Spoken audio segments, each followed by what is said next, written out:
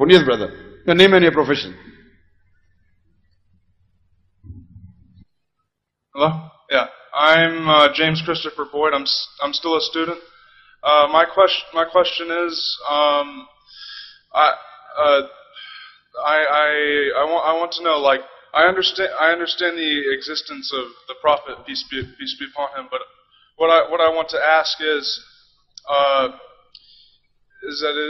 there any other raw proof of the Prophet, peace be upon him, than in any other way than the Quran? And I would like to accept Islam.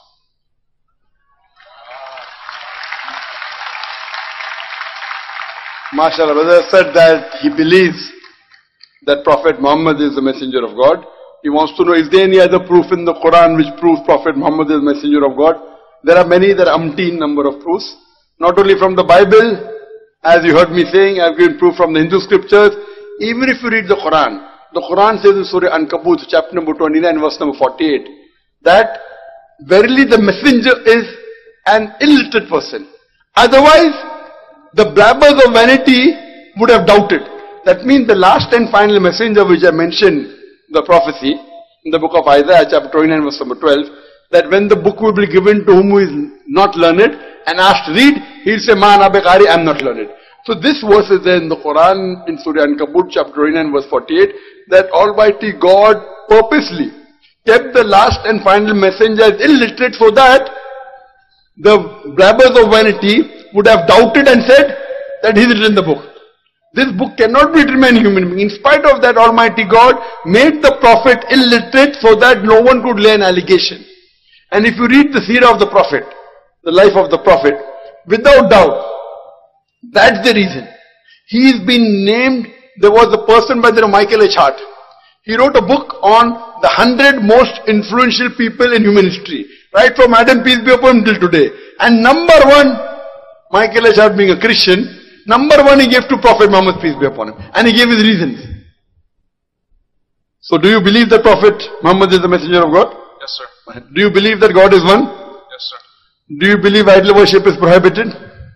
Definitely. Do you believe Jesus is not God? Yes, I do believe that Jesus is not God. And you believe Jesus is the messenger of God? I do believe he's a messenger of God. And you also believe that Prophet Muhammad is the last and final messenger? Yes, sir.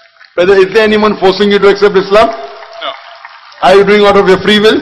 This is out of all my free will. And out of your free? Out of my free will. MashaAllah. I'll just say it in Arabic and you can repeat it inshallah.